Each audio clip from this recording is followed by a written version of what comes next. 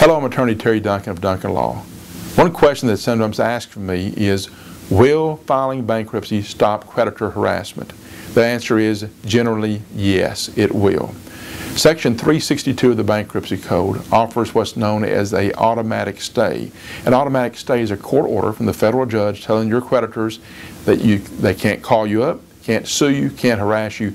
Generally speaking, everyone has to leave you alone. That's one of the main powerful weapons of a Chapter 7 or a Chapter 13 is the automatic stay that stops the creditor harassment.